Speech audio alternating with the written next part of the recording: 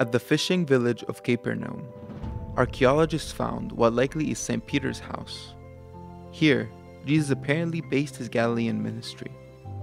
Early Christians built a basilica on top of the site, and today, a church on stilts stands above the ruins. Nearby are remains of a synagogue, built in early centuries on top of the 1st century synagogue that Jesus knew. Herod Antipas, a close ally of Rome, ruled Capernaum and all of Galilee. Jesus had left Nazareth for Capernaum, at the far edge of Herod's domain, when Herod arrested John the Baptist. Given the political danger that he himself faced, Jesus took surprising actions at Capernaum.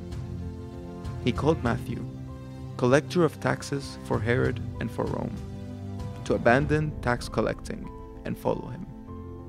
More startling is Jesus' response when a Roman centurion pleaded for Jesus to heal his servant. Elsewhere, Jesus publicly critiqued the kind of coercive power that Rome wielded.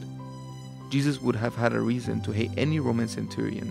Instead, he healed the servant of an occupying soldier and honored the man's faith.